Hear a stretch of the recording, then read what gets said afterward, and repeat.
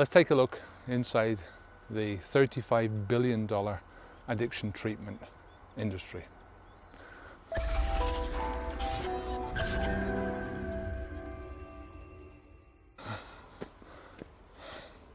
I'm Kevin O'Hara for alcoholmastery.com.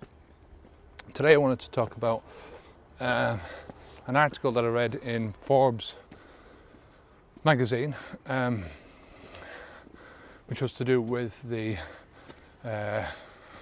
alcohol addiction treatment industry, right, which is worth $35 billion US just in America alone, right? This is not looking at anything outside the US. So this article stated that there were 23 million people in. This article said that there was 23 million people in the US that were addicted to alcohol or some other drug, right? I mean, personally, I think that figure is very, very low. I think there's an awful lot of people who are addicted to, or at least dependent on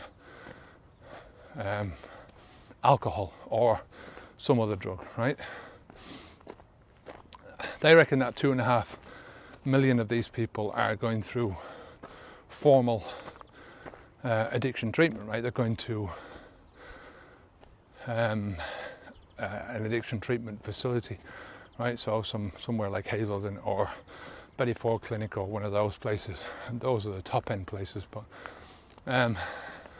as I say, it's a market worth 35 billion in the US, and these people are claiming that they've got an 80% success rate, right? Now, I've read a lot about this kind of stuff, and 80% success rate is complete bullshit. You know, as the article states, I'll put the link down below on the website. As the article states, most of these places rely on the AA, right? So a 12-step program to do their as part of their whole system, right? That's what the basis of their system is. And the success rate of AA is very low. You know, it's dependent on who you listen to. It's some people will say, well, it's definitely below, between 5 and 10%. This article says 5 and 10%, but I've read in some areas that it's below 5%. And really, it's not a treatment. You know, it's not a treatment. It's an organisation. It's a movement. It's people get together and they try and help each other. But there is no real treatment other than going to regular meetings and your beliefs being held up by the group.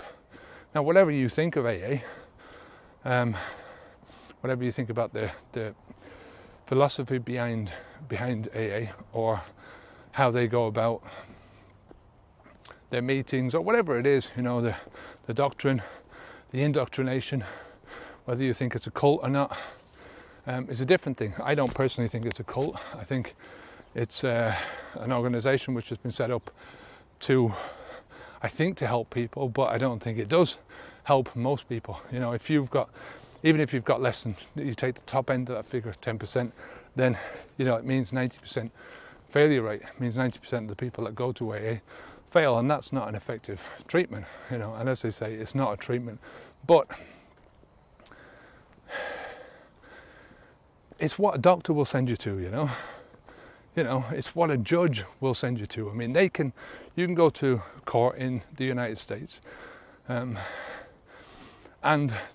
the judge can actually say to you, yeah, I'm forcing you to go to the AA, right? You know, that is the same thing as a judge turning around and saying to you, well, yeah, I see that you've got a broken leg there. I'm ordering that you get the leg amputated, or I'm ordering that you get put down, you know, like a horse, because we can't do anything for it, you know. It's exactly the same thing, you know. As judge has got no knowledge in this area. He's got no knowledge of what works and what doesn't work. And there's a judge saying, well, yeah, I believe that this is what you should be doing. Or the legal system is saying this is what you should be doing. This is where you should get your treatment. And as I said, it's not an effective treatment. It's not a treatment, you know. And because it's not a treatment, it doesn't work. You know, it works for a small minority of people. I mean, what I say about this doesn't make any difference, right, to anyone else, right? If people go there and they feel that they're getting help, right, even if they're going there and they're doing it 10 years later and they're still going to AA treatment and they feel that this is what's keeping them off the alcohol, then fair play, you know. If you feel that that's what's working for you, then that's good for you, right? But if I went to a place, right, and I was still going to that place 10 years later for treatment, for a condition, for a disease, you know, then I would personally not feel that that was working for me, you know. Do you know what I mean? It just doesn't make any sense to me, you know, to be... Working treatment means you go somewhere and you get help with it and you're over it. You know, it's like, how long does it take for a broken leg to heal? 6 weeks? 2 months? You know? If you're not getting treatment, if success is equated to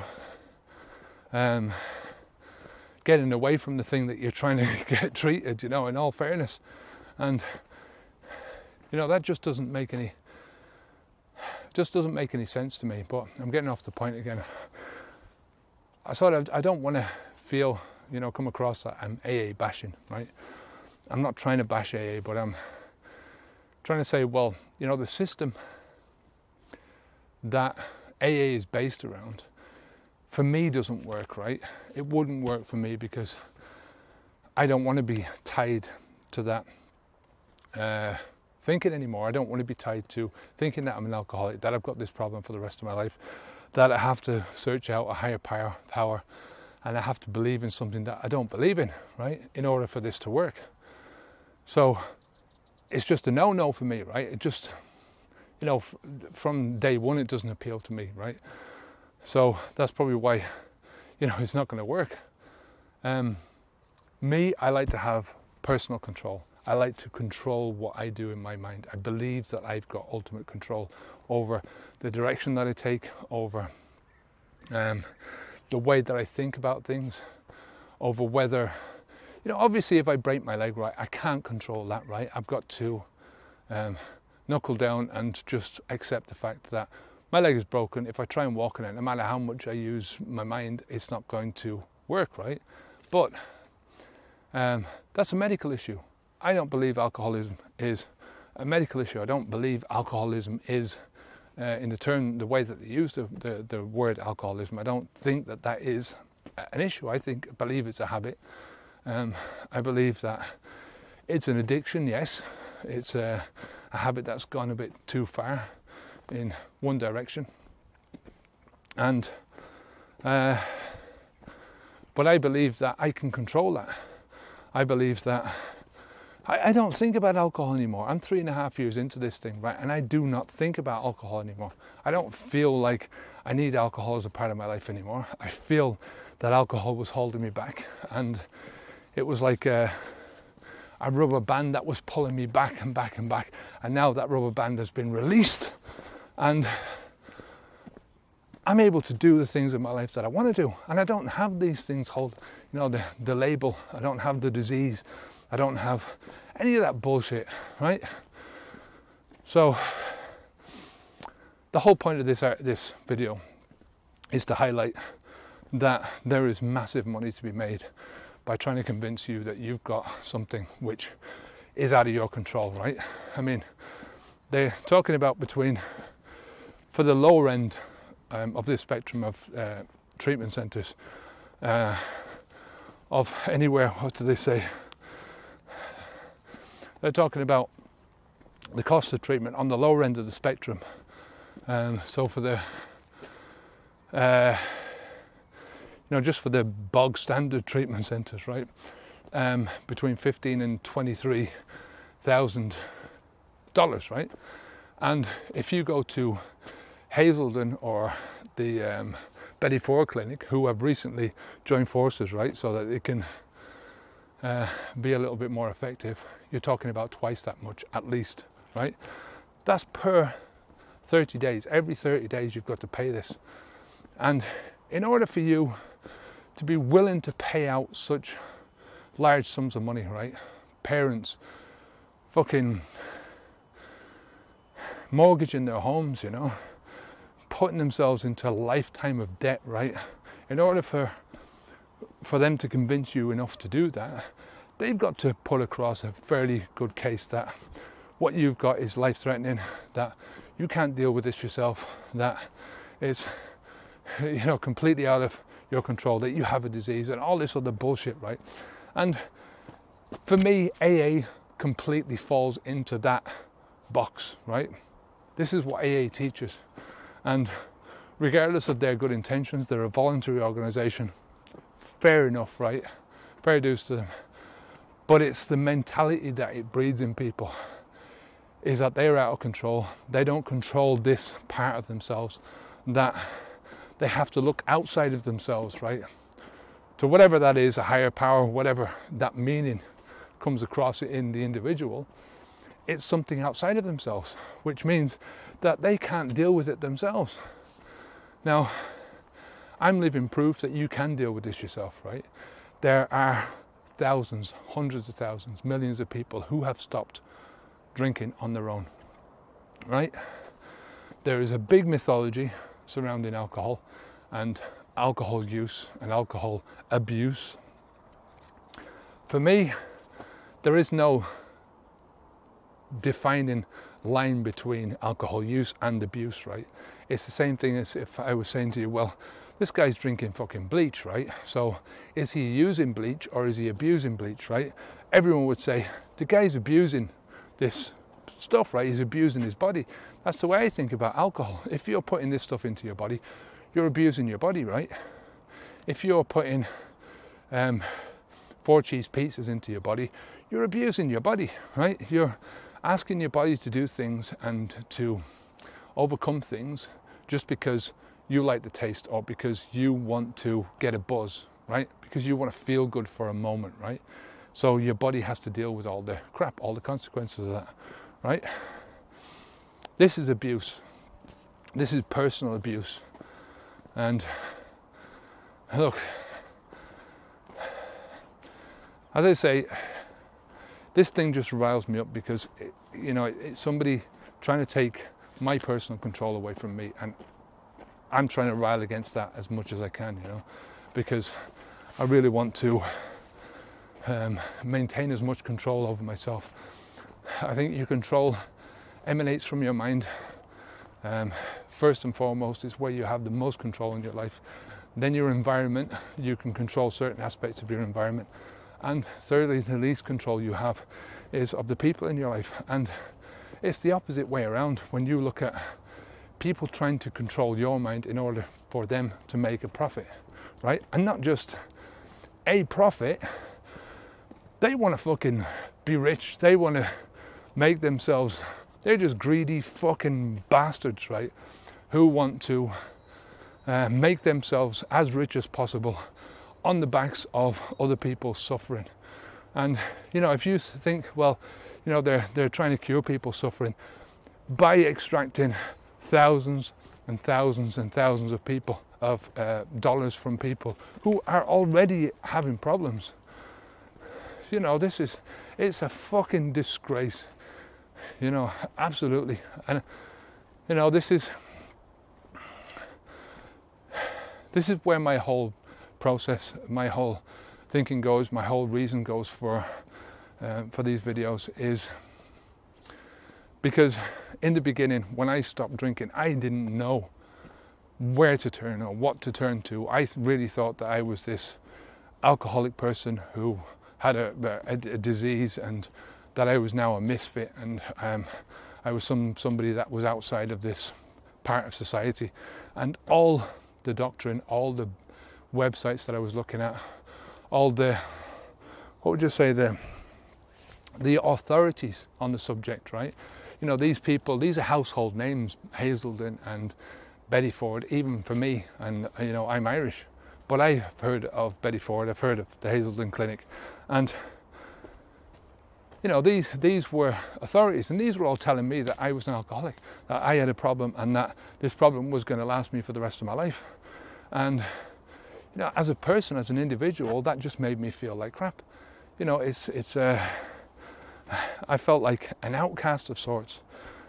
You know, really, the truth is that you're not an outcast, far from it. You're an outcast when you're doing this shit to yourself, right? You know, when you're pouring fucking alcohol inside your body, it's you're outcasting yourself from yourself. I mean, it's like the horse going along with the blinkers. You don't see anything else. You don't see any other way of living. You just see this, and that's the way they're trying to maintain those blinkers onto you. These people, these organisations, keep the blinkers on and keep you going down this route where they're going to make money instead of the alcohol companies making money. They're now going to make money. You know, I wouldn't even be surprised if, you know, underneath it all, that the whole lot of them are not in fucking cahoots with each other, you know, to as a process, because, you know, once the alcohol company's marketing will only take you so far, right? Once they've got you hooked on the stuff, it's the same thing as the cigarettes. They don't need to push you any further. They don't need to advertise to you because you're already hooked into the system, right? All they do then is few advertisements here and there just to for brand loyalty, right, to keep you loyal to the brand. So until you start to think for yourself and you start thinking, well, yeah, I'm having problems with this and my life is not going the way I want it to, and I'm sort of thinking about alcohol, then wouldn't it make sense for these people to also have like a line in the way out section, right? So they have a counter at the exit of the nightclubs saying, oh, well, you know, if alcohol drinking is getting a bit too much for you, then we've got the solution. Come on down and come into our facility where we will give you 80% chance of success while they're treating you with a 12-step program which has got at best a 10% chance of success. How the fuck does that even equate? It doesn't. It's all lies, it's propaganda. Oh, I'm going to end this one now because I'm just getting so fucking mad. Really, you know, from both sides of this coin, we are duped from day one, from before day one, you know. You know, this propaganda bullshit takes place from the moment that you're born. We're starting to get indoctrinated into the drinking, into this lifestyle where we're poisoning ourselves, whether it be through alcohol or cigarettes or bad food. I mean, I've done all that shit. Why? To line somebody else's fucking pockets, to make them multi-billionaires, right? And to have, you know, just absolutely, to have lifestyles which are beyond, you know, lavish, which are beyond rich, the mega rich people, you know, all on the backs of other people suffering. So many people are going through these lives now, and you know, these people have got their lives where they can live in palatial mansions and on grounds and bodyguards and, you know, whatever else they've got. And then you've got a guy who's fucking dealing a bit of weed and he can be put in prison for it, you know, for years. You know, dealing a bit of smack, and he's going, yeah, you're right, you're in prison for 20 years for doing this. Not going to say any more on this anyway. Look, if you have any comments about this, this is a really touchy subject. I know that a lot of people understand this, so leave a comment down below. Love to hear what you have to say about this, you know. It all helps. This is a community here, so let's help each other. Let's help each other to get through the hard times and, you know, pull people forwards.